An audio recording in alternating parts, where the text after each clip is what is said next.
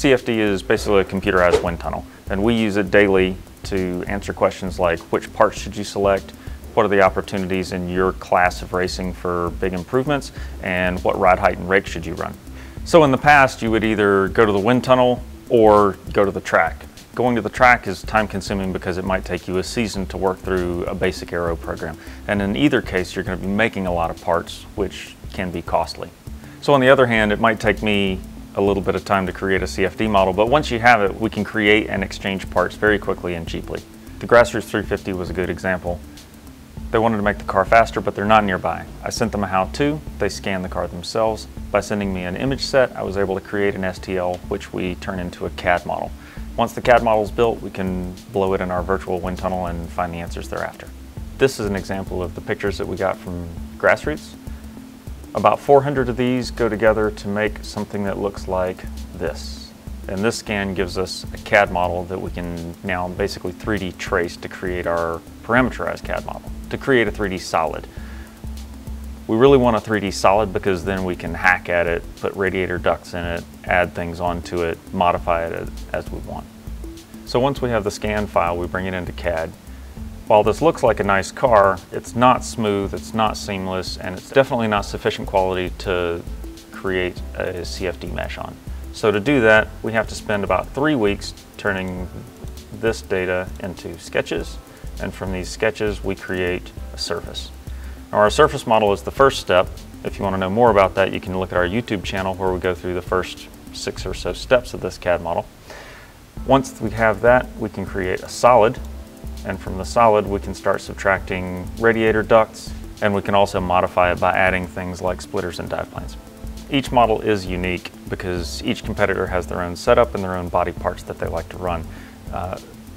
On the other hand, we can learn enough about the platform to create an Aero package that should be applicable to all of that body style. Now that we have a robust CAD model, we can add or subtract pieces at will, such as these dive planes, and then we can run it in our CFD model and get some results.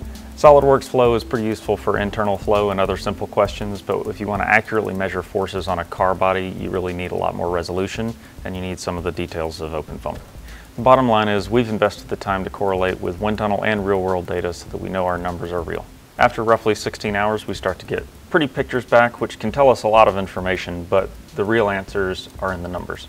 So while this program of 20 runs still costs about $5,000, nobody has to travel, no parts have to be built, and you can take your time between each run to decide where you want to go next. So while wind tunnels are great because they use real air, we also can model the tires spinning and the ground moving, so we get a much better resolution of the boundary layer between the car and the ground. So part of the value of CFD over a wind tunnel is being able to slice sections through the model, so we can see things like trapped air in the hood, which you'll never see in a wind tunnel.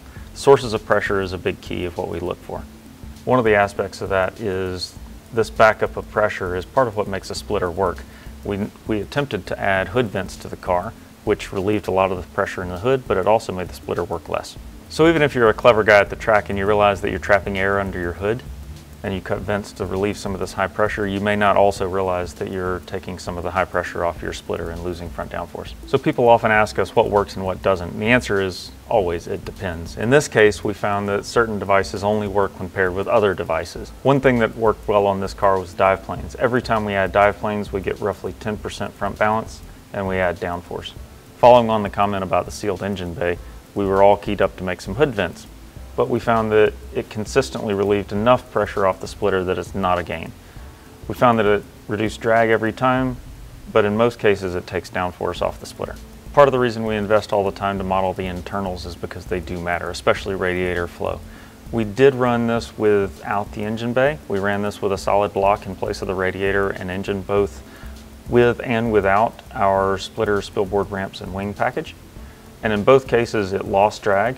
In both cases, it gained downforce. In both cases, it gave data that was not accurate. It threw off balance by 30% on our package. Since the goal of what we're trying to sell here is a balanced Aero package, we need a model that's accurate enough to tell us what that balance is. So based on all this work, the package we're recommending to Grassroots is the 9 lives rear wing, coupled with a 9 live splitter and Morlind Engineering carbon splitter ramps. So if you'd like to see your car in our virtual wind tunnel, prices start at $4,500, and you can find all the details at our website, morlindengineering.com. Support brands that support grassroots motorsports. Get your chemical solutions from CRC Industries. Visit crcindustries.com to learn more.